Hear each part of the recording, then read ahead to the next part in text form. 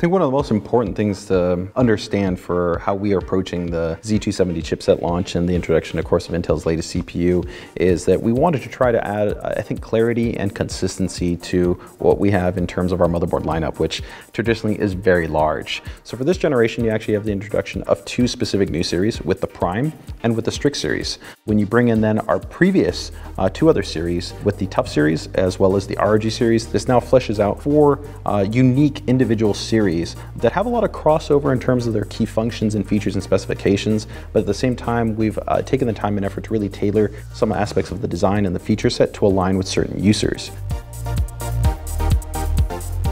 So in terms of your price points, you're generally going to start off with our entry level or the lowest cost boards being from the Prime series.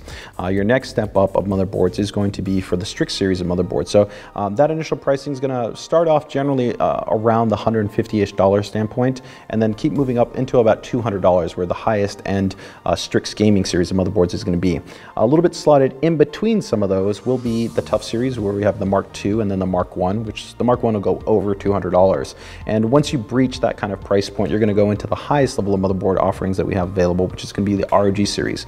If you're maybe a user that's more focused towards specialized water cooling and you really want advanced aesthetic flexibility, then you're probably going to gravitate towards the higher end ROG series of motherboards.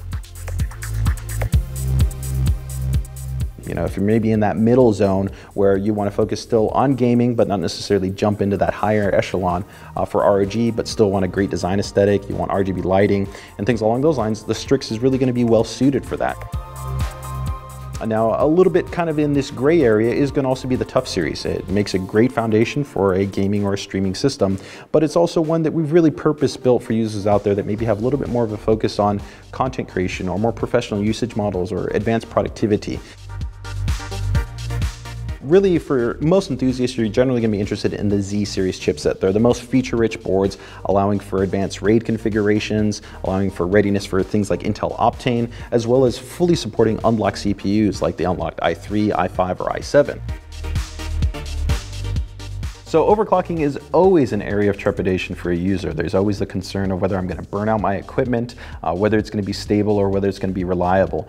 And what we've really tried to do to be able to make the process accessible and easy and allow you to realize the value in the investment that you've made in the memory and the unlocked CPU and in the great cooling solution you have is to distill literally tens of thousands of man hours that we've had from our team working on performance tuning and understanding what are the maximum margins these CPUs can operate at, the safe temperatures, the safe voltages, and be able to give you an easy turnkey option if you want to be able to overclock it based on an assumed frequency. So maybe you go, I hope I can get to 4.6.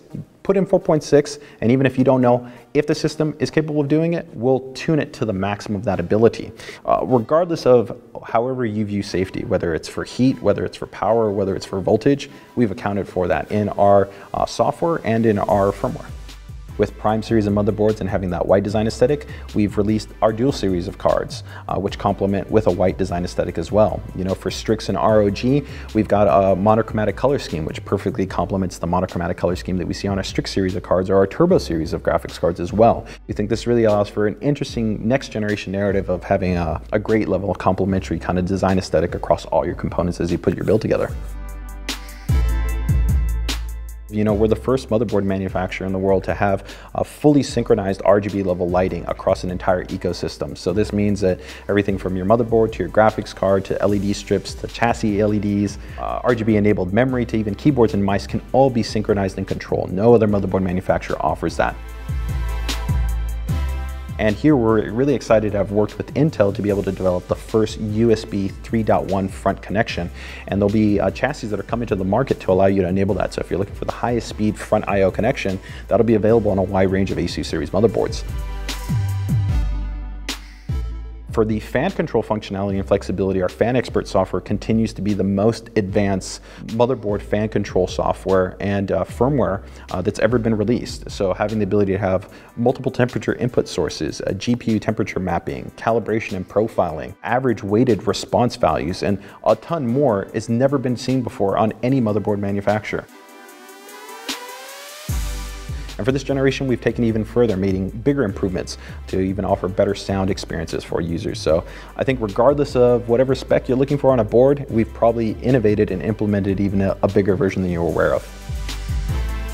Water cooling is continuing to be a very hot trend amongst the enthusiast community. We're seeing it, especially with the trend to have the visual aesthetic with hardline tubing and things along those lines. But we also have really cool implementations like having a dedicated AIO pump header, a water pump header, a high amperage fan header, right? And being able to control PWM pumps, or then even having the ability to monitor water flow rate or water temperature for input and output connections. So across the board, there's going to be a lot of different options, and you just want to look at these key feature sets that we'll detail in definitely these other overview videos that are here on the channel. So you can definitely check those out. And for users that are looking for more aggressive price points and maybe not necessarily looking towards overclocking, there's a wide range of H and B series motherboards as well.